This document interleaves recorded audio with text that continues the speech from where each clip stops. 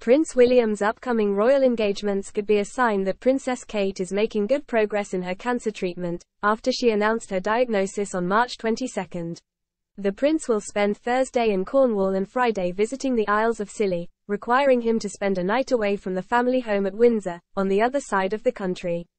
Writing in the Daily Mail, columnist Ephraim Hardcastle believes this must be a positive sign that Kate could be well on her way to recovery. He said, "It will be the first time that William will have been away overnight since Kate received her cancer diagnosis. He has been at her side and doing the school runs, with his diary modified accordingly. His willingness to have a night away is the best indicator yet that the Princess of Wales may be on the mend." William is spending 2 days in his Duchy of Cornwall, which he inherited from his father when Charles became king in September 2022, when Queen Elizabeth passed away. On Thursday he will travel to Newquay and visit the site in Nansledan where the Duchy's first ever innovative housing project is being built, helping to tackle homelessness in the area.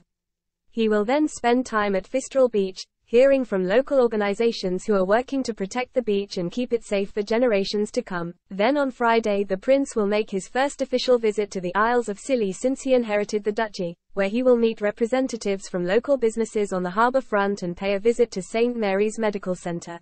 The new housing project in Cornwall is being delivered in partnership with local charity St Petrox and will provide homes for 24 homeless people, as well as continued support with their issues.